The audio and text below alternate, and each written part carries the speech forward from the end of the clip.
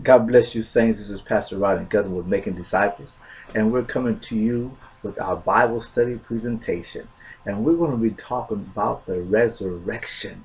Yes, the resurrection. We're going to be dealing with this. Paul says, without the resurrection, we're the pity of all people. If Jesus didn't get up, we might as well close up shop and go home. But hey, God raised him from the dead. And that life that is in him is also now in us. When we died with him, and we were buried with him, and we rose with him. Right now, we have this life. And we have 5 areas we want to deal with in this study right here. In this short presentation, we want to deal with 5 areas. Number 1, giving his life to you. Christ has given his life to you, to us. Amen. Number 2, Christ in you. Yes, Christ in you, your hope of glory. Number 3, we want to deal with number 3, a brand new creation. A brand new creation. We are a brand new creation in Christ Jesus. And we want to talk about that and see what the word has to say about that. Number 4, a brand new identity. A brand new creation. Now there's a brand new identity. Oh, glory to God. And then we're going to deal with living under grace. Now that Christ has given his life for us, and Christ in us, and we have a brand new creation, and we have a new identity. Well, how do we live? Well, we're living under grace. We're living under grace. So we're going to get right into this. Get your Bibles and come on, sit down with me and let's up together and see what God is going to say to us about this resurrection. What does it really mean in Christ Jesus? Amen. So grab your Bible and let's go to it. Well, are you ready? Let's take a look at this. First, I want to go to John chapter 11, verse 25, where Jesus says, I am the resurrection and the life. He's quoting this to Mary and Martha. He's allowing the crowd to understand something, that he is the resurrection. Not only is he the resurrection, but he is the life. The power of the resurrection is that he brings things to life. He is the one that calls things that be not though as they were. So Jesus is quoting, I am the resurrection. She said to Jesus, she says, I know Lazarus would get up at the end when the end comes. He said, no. I am the resurrection and I am the life. And he said to her, do you believe? I'm telling you to believe. And then he quotes it. He says, he that believeth in me, though he were dead, yet shall he live. Yet shall he live. We're talking about giving his life to us. He gave his life for us at the cross. Now he's given his life to us at the resurrection. Let me say that to you again. He gave his life for us at the cross, but he's given his life to us at the resurrection. Christ has given his life to us. That spirit, God raised him from the dead. That same spirit has raised us from the dead. Amen. Go with me. 1 Peter, let's look at 3:18. Take a look. I'm reading from the Amplified. It says, for Christ, the Messiah himself, died for sins once for all times. He died for sins once for all time. He's dealt with sin one time. He's not going to come deal with sin again. His dealing with sin, he completed. He finished it. It's done. He dealt with sin. The righteous, he is the righteous, for the unrighteous. Talking about us. The just for the unjust, the innocent for the guilty. He's the innocent and we're the guilty. Amen. And then he goes to say that he might bring us to God. Is he bringing us to God guilty? Is he bringing us to God in shame and fault? All that he did, is he presenting us to God guilty? No, he's not. Saints, he's presenting us to God holy. He's presenting us to God without guilt, but he's presenting us to God righteous and holy and acceptable. God has accepted us in the beloved. He's presenting us to God with a work that has been completed. a work that has been done, what God has sent him to do. God was able to what? To put his spirit on the inside of us. Amen. He was able what? To make us alive. He was able to bring us out of darkness into the marvelous light.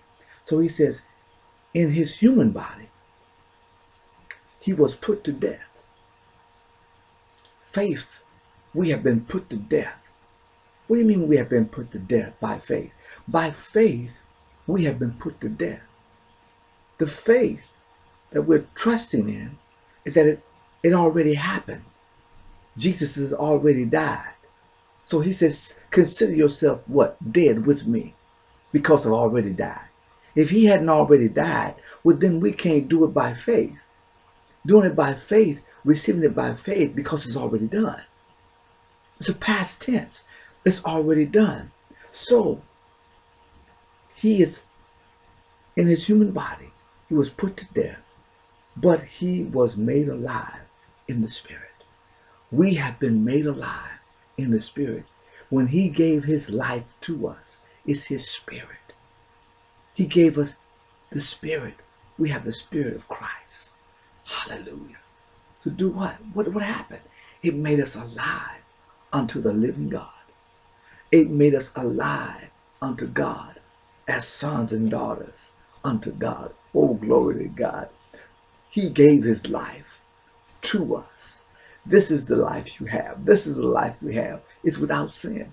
Sin is not even the issue anymore. Oh, glory. We are reigning in life through the righteousness of God. Amen. He gave his life to you. Do you believe it? The resurrected life means Christ in you.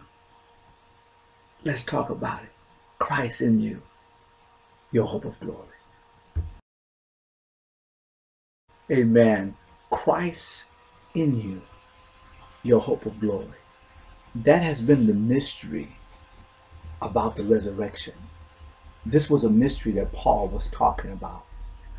Christ in you. It was hidden from the ages, but he has made it known, what? To his saints, to his people, that it is Christ in you, your hope of glory. Let's take a look at this scripture, Colossians chapter 1, verse 27. He says, to them, his saints, God has chosen to make known among you, among the Gentiles, he says, the glorious riches of this mystery. This is the glorious riches of this mystery, which is Christ in you. This resurrection, this life that he is giving to us, is not a life that he is given to us to go out and live in the state that we're in, or to go out and try to practice to live like him, or to go out and try to mimic him. He didn't come to show us the way that the example, in other words, he the example, whatever Jesus do, I'm supposed to do. The way he lived, I'm supposed to live. His example is that he is Christ. He is the perfect Lamb of God. He is the only one. He's the Son of God, the first Son of God, who can live, not only who can live this life, he is the life. He is the Christian life. And he has given us his life, his spirit. That life is a relationship with God. So listen, what he says here, the mystery is he gave his life to us. He gave his life for us, that he can give his life to us, that he can live his life through us. Are you hearing what I'm saying? So this resurrected life that has been given to us, his life that has been given to us, it's a mystery. It was a mystery to them. I revealed it to you. Paul is telling us that it is Christ in you. This life is in you. You're not trying to pattern it from the outside in. It's from the inside out. His spirit is on the inside of us, crying out, Abba, Father. Oh yes, the Bible says our spirit moans and groans. His spirit testifies with our spirit that we are what? The children of God. That we are the sons and daughters of God. Are you hearing what I'm saying? Christ is in you. If you're born again, the Bible says Christ is in you. His Spirit is in you. To do what? To draw you to the Father. Draw you in understanding. For the Holy Spirit has come to reveal to us all things concerning him, concerning Jesus. And what was Jesus doing? He was revealing the Father to us. As a son, allowed us to see a relationship we can walk in with the Father. Christ in you, your hope. It's the hope. What hope? Hope to be made alive. To hope. To be made alive, to have a fellowship with God. Hope. Christ in you, your hope of glory. He is our glory. He is our glory. He is shining in our hearts, in our lives, and in our minds. Christ in you, your hope of glory. Amen. Let's look at another scripture. He says here in Galatians 2:20, listen to this. He says, I have been crucified with Christ. Paul's talking. With Christ. I no longer live. He says, and I no longer live, but Christ lives in me. He lives in me. The life I live in the body, listen, I live by faith in the Son of God. The life I live in the body, I live by faith in the Son of God. Listen, he says, the life I live in the body, I live by faith in the Son of God. What is he saying to us? Paul says, I'm living a life by faith in the Son of God in this body. That what? That I was crucified with him. Hallelujah. That I was made righteous. I was made complete. I was made sanctified, set apart, righteous, and accepted in his sight. That's the life I'm living in this body. When he says he's living it by faith, he's living it by a finished work that Christ has completed. I'm living by faith in this body that God has accepted me in the beloved, that God has raised me from the dead through Christ Jesus. I'm living by faith that I have a fellowship, a oneness with God. So Paul says it's not I that lives, but it's Christ living in me. He's my hope. He's become my hope, and he is my glory, because he has revealed everything to me that pertains to life and godliness, that I might know the Father, and that I might be a son of the living God. I want you to know, if you have believed, Christ is living in you. Nothing can separate you from the love of God. That's the love of God that's living in you. That's the power of the love of God that's what? Residing on the inside of us. Amen. I'm telling you, listen, Christ in you, your hope of glory. Are you standing firm in that? It's not about your body. Your body's been crucified, but it's about his Spirit living on the inside. He says, who loved me and gave himself for me. I live by faith in the Son of God who loved me and gave himself for me. I'm living by faith in this love that God has for me in this body. Oh, glory to God. That is unconditional. I'm living by faith, by the love of God that he has for me in this body. Amen. Oh, glory to God. This is getting good. This is good. So let's move on. Let's go and talk about what he says. Now that we found out that Christ has given his life to us, and we look right here and we've seen that we're going to talk about now we're a brand new creation.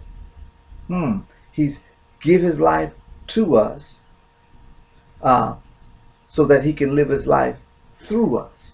But now let's talk about a brand new creation. because he's in us. Christ in you. He gave his life to us, to be in us, and now we understand something. We're a brand new creation. Let's go talk about it. So let's deal with the brand new creation. We are a brand new creation.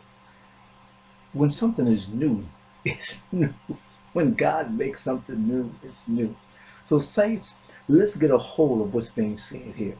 Go with me to 2 Corinthians chapter 5, verse number 17. He says, therefore, I like this therefore, because we need to understand what was there before or therefore. And I believe the understanding we need to take here is that the finished work, what was accomplished at the cross. What Jesus finished, he destroyed the power of sin and death. Sin is no longer the issue anymore. We have been brought to God through the power of his love. At the cross, God demonstrated his love, his righteousness.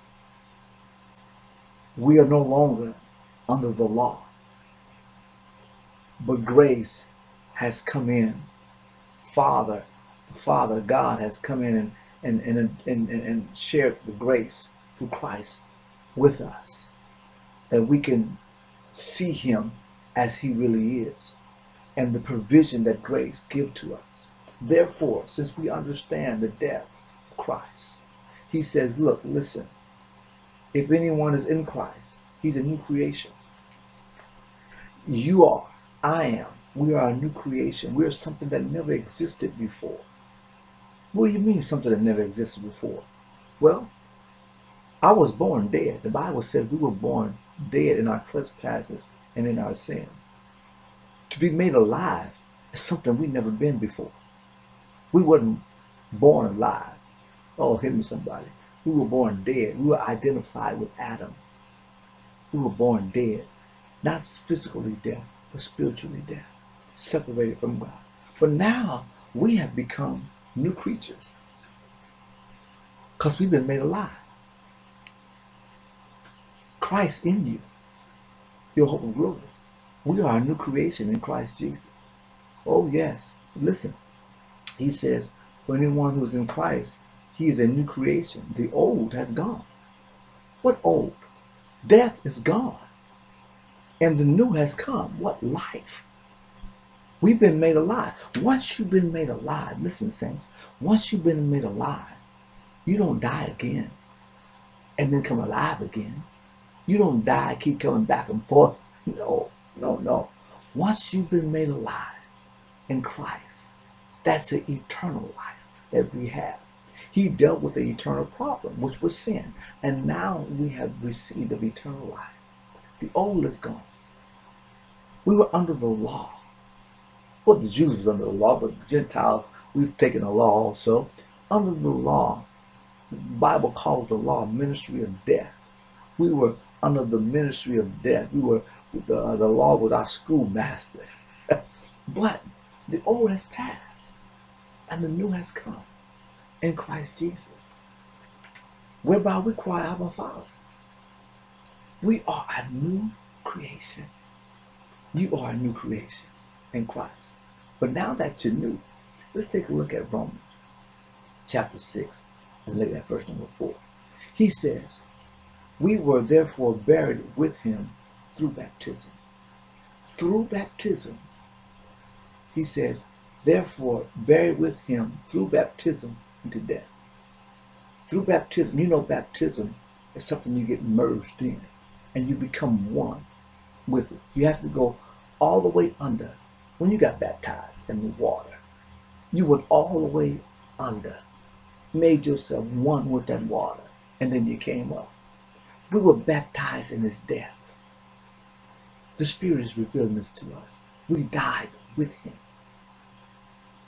baptized into his death in order. See, in order that just as Christ was raised from the dead through the glory of the Father, he was raised from the dead through the glory of the Father. The Father revealed him by raising him up from the dead, by giving him life. The Father revealed God's glory shined all over him. The glory is the life. And just as well as he got up, we too. He says, for if we have been united with him in a death like his, have you been united with him in a death like his? Have you received that? We will certainly also be united with him in a resurrection like his. A resurrection like his. What is a resurrection like his? God raised him up from the dead. God gave him life. Jesus rose from the dead. We were buried with him in baptism into his death. God raised us up with him. If you see yourself dead with him, you got to see yourself raised with him. And it's by faith that we experience this. What? We experience his death and we experience his life. Are you hearing what I'm saying? Are you hearing what I'm saying? It is through the death that God demonstrated his righteousness, his holiness, through the death of Christ. And he said it's finished. But now it's through the resurrected life that we've been made alive. We were not made alive at the cross. Sins were forgiven. Our forgiveness was provided at the cross. But we were saved by his life through the resurrection. Oh yes, the Bible teaches that. We've been saved through the resurrection. Amen? Oh, glory to God. Now let's take another look at another scripture. I believe it's 2 Corinthians chapter 5, verse 21. Let's take a look at this one.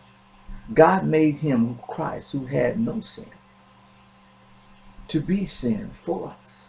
He became sin for us. He didn't sin, but he became sin for us, so that in him we might what? Become the righteousness of God.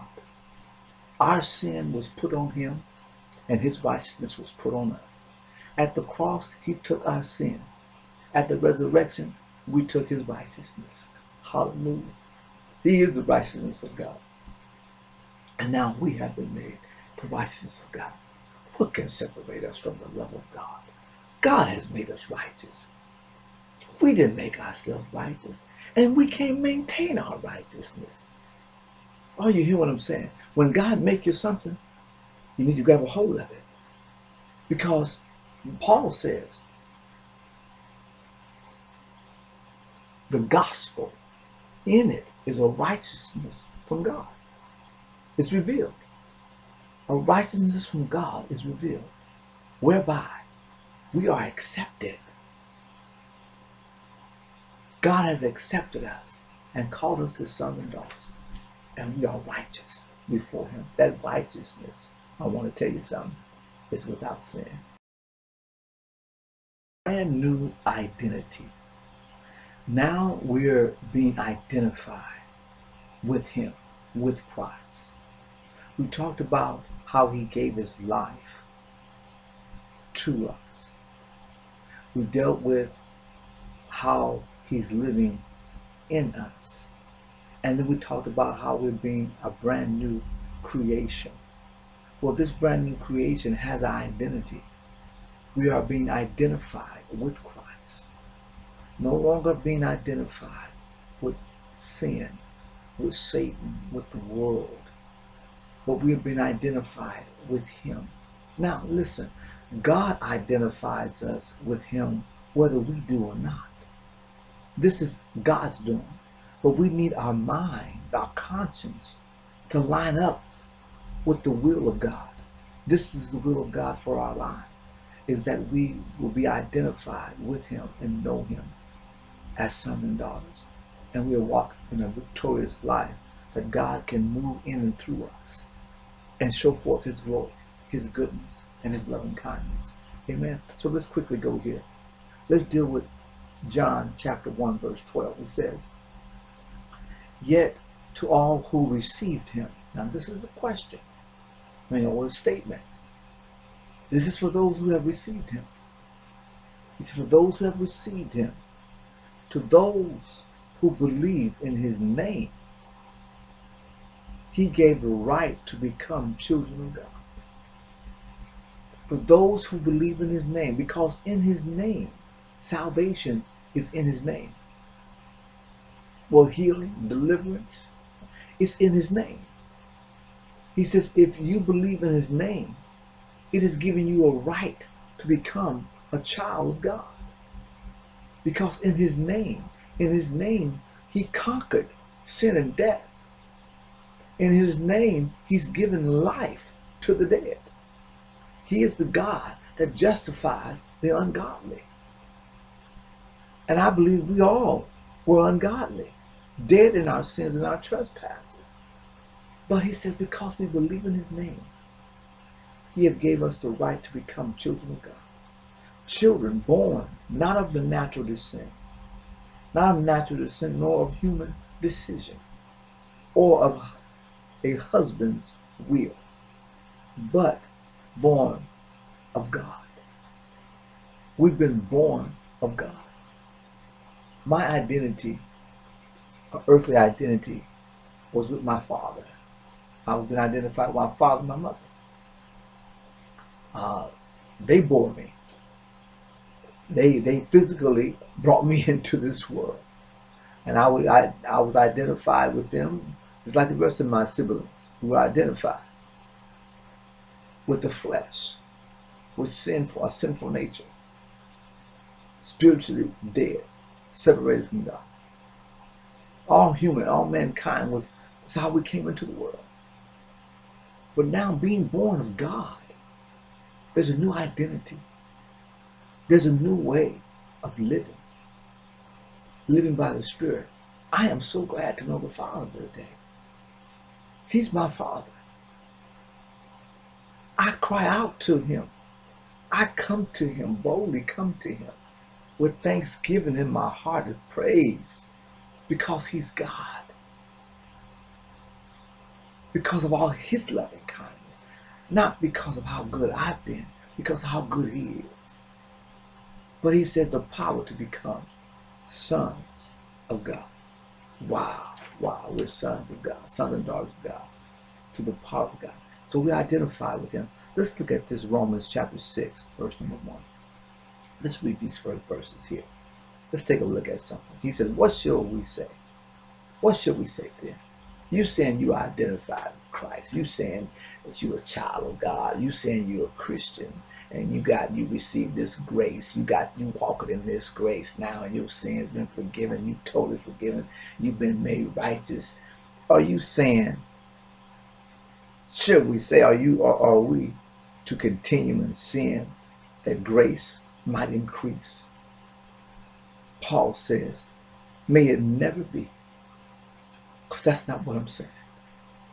I'm not saying that God has given us a life, that he come to live in us, and we are identified with him, and we're going to continue in sin. No, we're not going to continue in sin, because I was in sin when I was dead. When I was dead, I was in sin.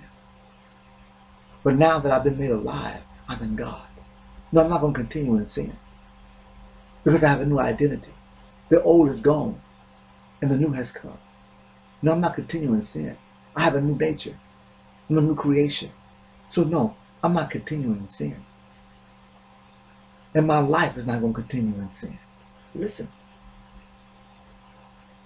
How should we who died to sin still live in it? Where did we die to sin at? We died to sin in Christ. He just said we were buried with him in baptism. We were buried with him in baptism. We died with him in baptism, that we could be raised with him in the newness of life. So no, we're not in sin. Oh, listen to me, somebody. Please help me. Oh, Lord. No, we died to sin. We were buried to sin. I'm not talking about your sin actions. I'm talking about your sin nature. I'm talking about what drives you to sin. I'm talking about what drives you to the lust and the pleasures of this world. I'm talking about what you was a slave to. We're no longer that. We're no longer slaves to sin. We're no longer slaves to unrighteousness. Oh, help me somebody. How should we, who have died to sin, still live in it? Or do you not know that all of us who have been baptized, come on somebody, into Christ Jesus have been baptized into his death? So I died in his death when he died. What did I die to? I died to sin. Not sinning, I died to sin. Because sin makes me sin. Sin makes me continue to sinning, but I died to sin. Listen, that's that nature. Listen. And so he says, therefore, we have been buried with him through baptism into death, in order that as Christ was raised from the dead through the glory of the Father, so we too might walk in the newness of life. I'm just piggybacking here. That we might walk in the newness of life. God did not make this complicated.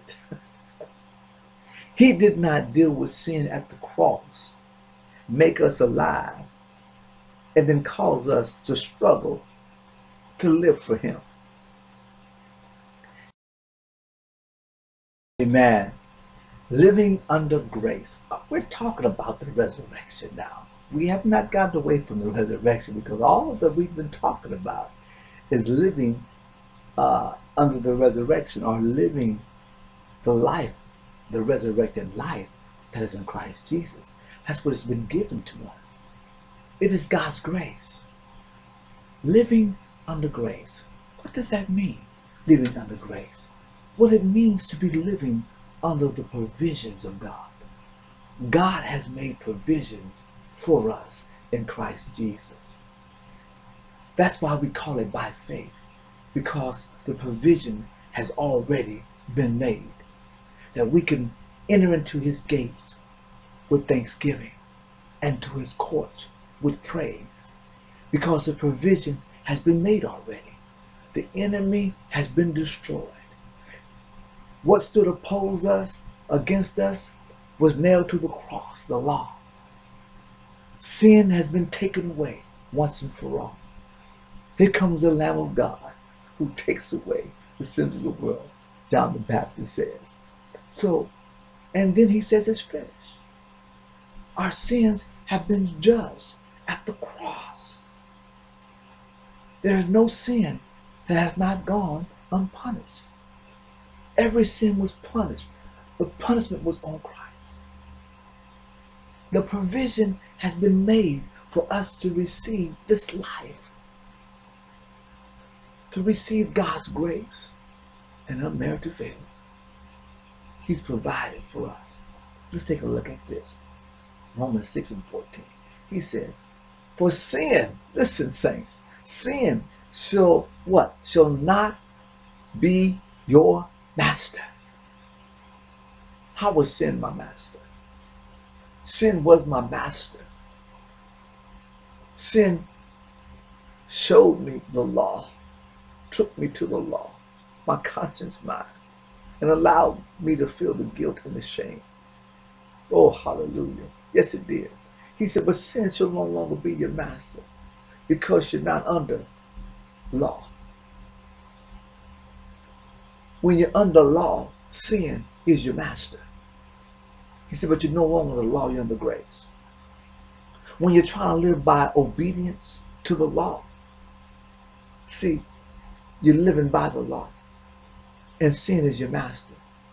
When you're trying to live obedience to the law, sin is your master. Because sin is going to continually take it to the law, where you're going to see yourself guilty and ashamed and not accepted before God. Because sin lies in your flesh. It's still there. It ain't going nowhere, and you can't clean it up. But glory to God. God says, crucified.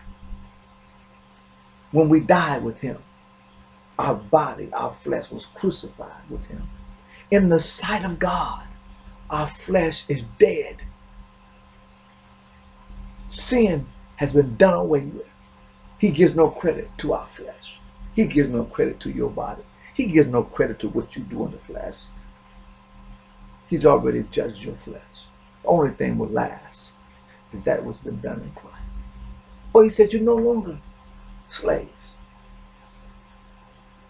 Slaves to sin. Because you're no longer under the law. You're not living your life according to the law. Because the law identified your sin. The law reminded you of your sin. The law reminded you and kept you in convictions, sin conscience, but you're under grace. What did grace provide for me? What did Paul say about grace? Go to Galatians chapter 2. And let's look at verse number 20. He says, I have been crucified with Christ. That's mean dead. Paul says, I died with him. He said, I've been crucified with Christ. And I no longer live.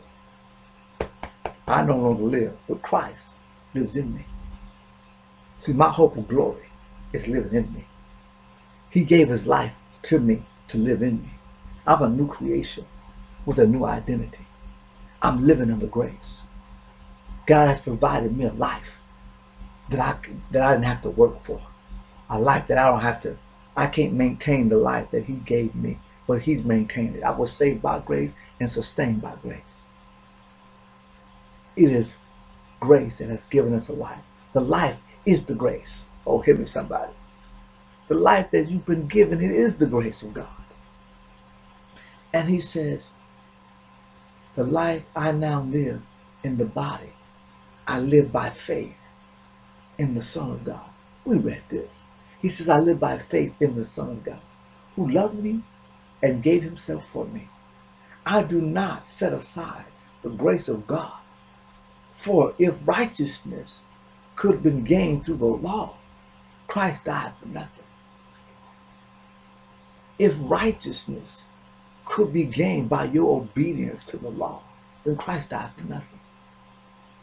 If righteousness is being gained by what you do and how good you are and the way you make it work, well, then Christ died for nothing. Because righteousness is a gift from God. The Bible says a righteousness from above, apart from the law, has been given to us. That did what? That justified us in the sight of God. I'm living under grace where the provision has been made for me. Life has been given to us. Our life is the grace of God. It's the grace of God that did what? That we can live as children of God and have a fellowship with God. There it is, saints. That's the resurrection. That's the life you're living. That's the life you have been united with. We have been united with him in death, that we could be united with him in life. That we have in Christ Jesus. We are children of God. We're standing in grace. We're living in grace. We're no longer dead, but we've been made alive. God bless you. Thank you so much for allowing me to come where you are and sit with you and study and sup with you the Word of God. Father, I thank you now for the blessings of the understanding that you are our wisdom, and the Spirit of God is still bringing understanding to us. Thank you for allowing this time to be set aside where you speak to our hearts. I pray for everyone the sound of my voice that they will pick up their Bibles and continue to search and to look and to understand by your Spirit giving us understanding of who you are and what you have done. Amen. God bless you, and I'll be seeing you next time.